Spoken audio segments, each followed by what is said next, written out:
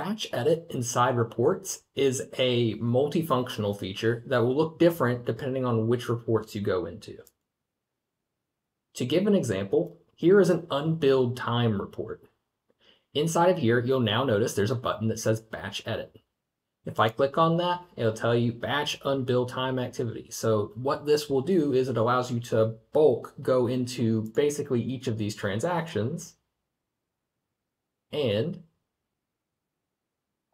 click on this unbillable checkbox, or this billable checkbox right here, and then save and close.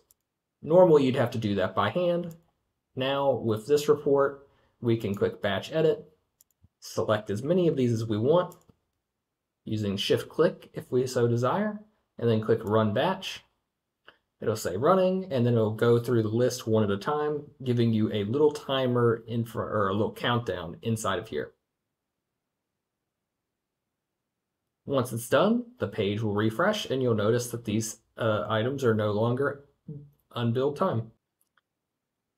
An example of how this feature can look different in different reports is the vendor contact list.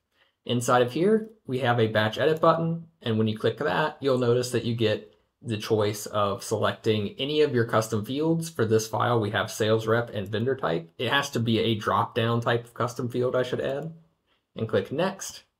And just like the other thing, or just like anywhere else, you can shift click to select the boxes, and you can select whatever value you want to create for the vendor type.